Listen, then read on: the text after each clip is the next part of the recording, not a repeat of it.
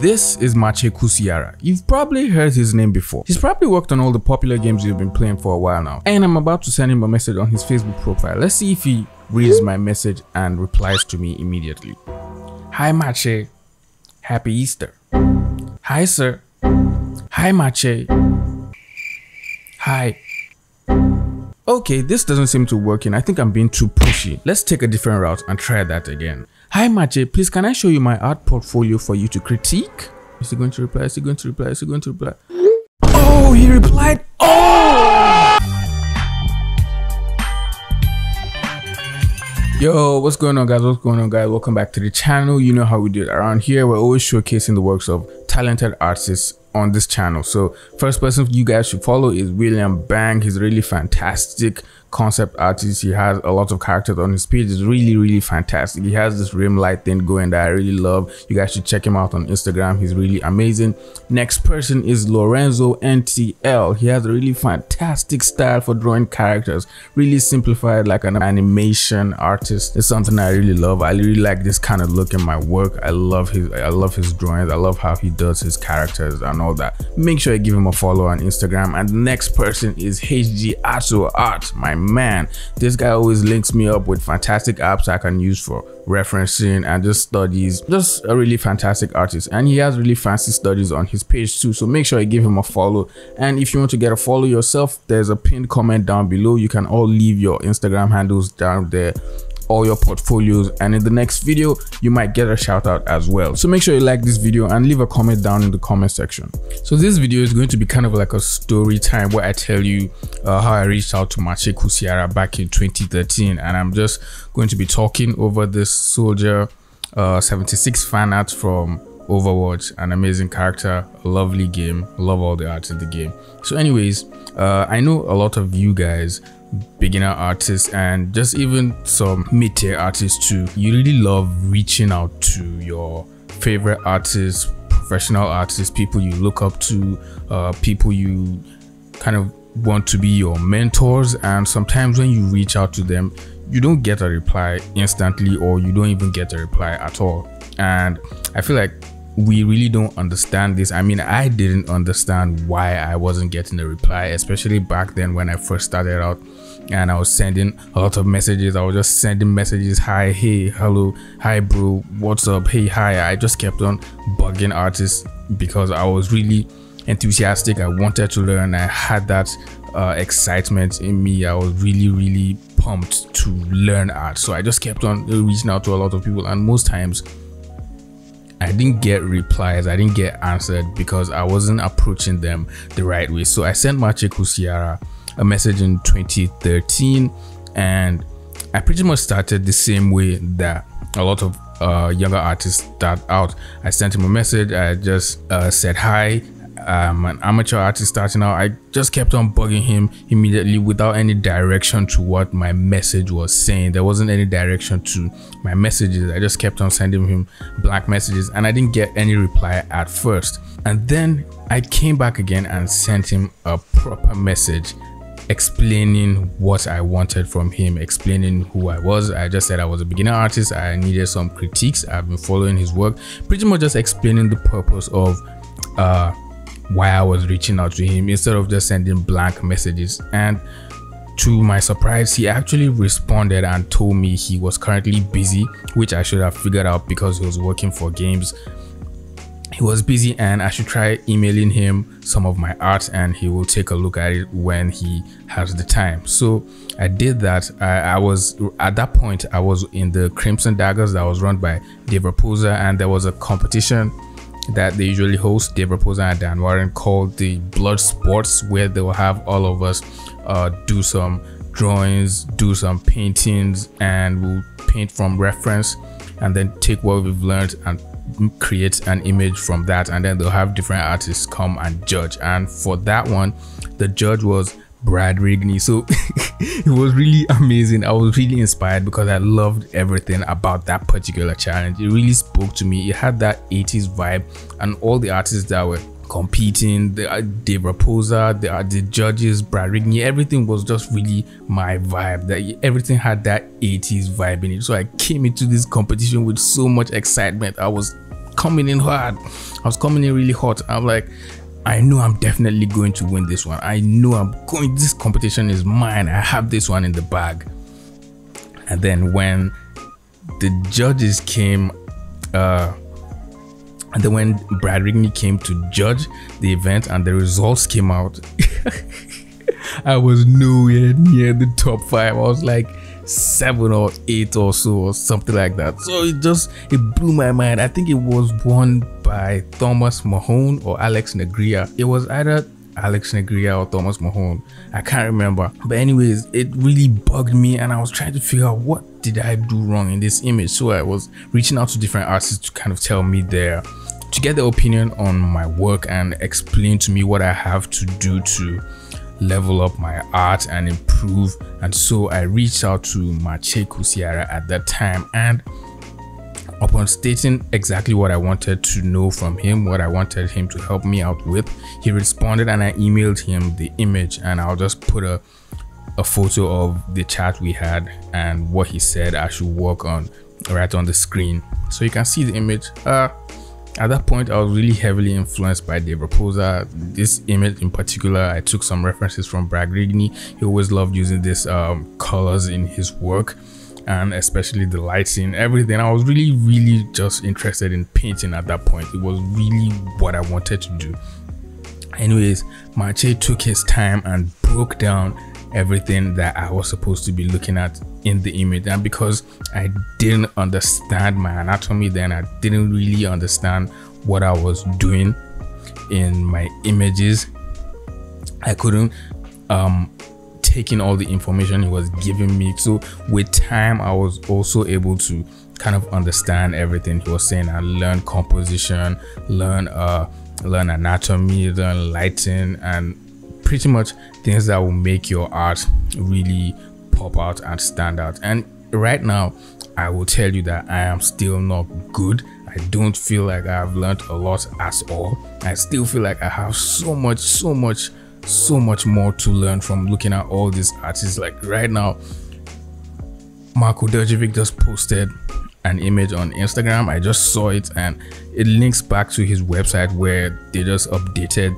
their game, the Genesis. And if you just take a look at all the arts in that game, you just really feel like quitting. So that's the kind of motivation, that's the kind of push that you need to always keep you on your toes and kind of make you want to improve your art, make you want to create more art, learn more, and make better images. So taking from what MACIEJ told me, I just went back and started putting in more work, doing more studies. That was when I started doing the daily studies. Then I even started making studies where because I listen to Dave Raposa a lot, and sometimes he'll say that he'll do studies and he doesn't even save his studies. He just does his studies and deletes the PSD. So I pretty much took in that same mentality and started doing those kind of studies where you study things on your desk, study anatomy, study from photos, and then you just delete the PSD, delete the JPEG, and then rely on the knowledge you've learned in your head. So you see how I drew everything from this encounter with MACIEJ, and then I started applying myself to kind of the art that I was doing. Now, this is really how you would want to be approaching artists. You really don't want to send them a ton of messages, just send them blank messages just saying hi, hello, and expecting them to answer. All these guys are really professional artists. They're pro artists, and they're working all the time either on video games or movies, or either working on their own IP. You really can't tell. You really have to respect people's time, respect the artist's time as much as you love his work and you feel like he's the only person that can help you. But you also need to respect him as a person, respect his time, just the way you respect his work, the way you feel his work is really good and you respect it so much. You have to show that same respect into him as a person, respect his time. I mean, all of these artists have families, so first thing you want to do when you're trying to approach an artist is you have to understand the manner of approach that you're coming into the conversation with. So first off, you don't want to sound cocky at all. You don't want to sound like you know what you're doing. depending on what you want to ask though. You don't want to sound like you're just pretty much just coming at him and trying to be fancy or all that. You really want to come in humble, just keep your head to the ground, reach out to the artist, explain what you want. Just be nice, you don't have to come out and start acting weird and calling the artist names. No, you really don't want to do that. I mean, I had someone that tried to reach out to me and immediately he started asking me what do artists in my country charge, and it just sounded weird.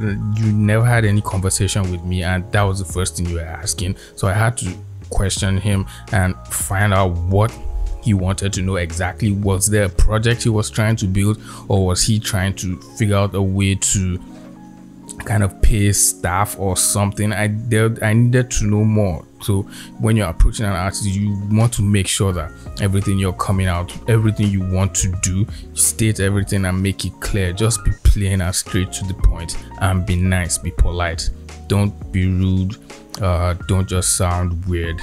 And then the next thing is, after coming in, after just explaining what you want, the next thing you want to get straight to the point with is the purpose of your message, why you're reaching out to the artist. Do you want to get a critique? Do you want him to review your work, or do you want to commission him to make an image for you?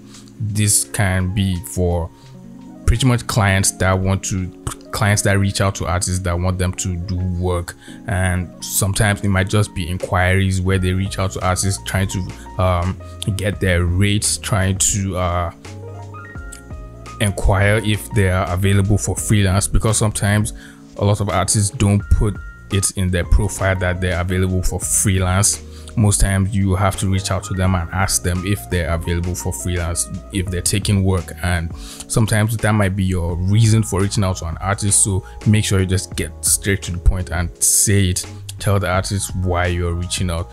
If you're just reaching out for inquiries, you can just say it right there. Or if you're trying to get a critique, trying to get the artist to review your work, you can say that too. Explain and always make sure that you're being polite, you're respecting the artist's time. So you can say something like, I know you're kind of busy, I know you're really busy, but if you have time, I would really love for you to check out my portfolio. I know I said this particular line, I said it a lot, I said it a lot to a lot of artists, I said it to Brad Rigney, and most of the times eventually you will get a reply. Most of the time, if you're making sure that you're really polite and you're just being really nice and pretty much respecting the artist and just being nice with your words, a little bit fancy with your words. You have to be a little bit fancy with your words, know how to use your words, just be nice.